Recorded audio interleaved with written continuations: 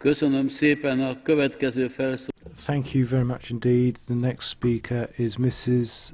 Costello, 1.5 minutes. Thank you, Mr. President. I want to thank the rapporteur for his considered, reasonable and very balanced approach to this report, and I would support the view that he puts forward. I believe that support for ACAA at this point in time runs contrary to all recent EU policy statements, including the conclusions by the European Council of the 14th of May, recent statements by the High Representative for Foreign Affairs, Baroness Ashton, and resolutions indeed by this Parliament. All of these have been strong in their admonishment of Israeli policies in relation to settlements, the Gaza blockade and the ensuing humanitarian crisis in the region, the evictions of Palestinians from their lands, the demolition of homes and vital infrastructure, the restrictions on freedom of movement, the isolation of East Jerusalem, and the lack of progress on the peace process. The EU has expressed the view time and time again that the actions by the Israelis threaten to make the two-state solution impossible.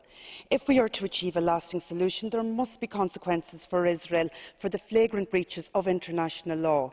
And while I accept that approval for ACAA is not technically an upgrading, given that it is based on an existing association agreement, in practice it does allow access for Israeli pharmaceuticals to one of the most lucrative markets in the world. Enhancing the EU's partnership with Israel at this time serves only to undermine our own EU's firm condemnation of Israeli policy. Our words must be followed up with actions if they are to have any real meaning or effect. I call on members to act for peace and a lasting solution and to reject this agreement at this point in time.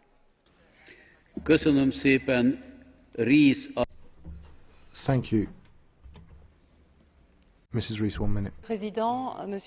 President, Commissioner, this technical agreement has been before Parliament for 2.5 years now, and despite the specific responses given by Commissioner and by legal services and all the legal services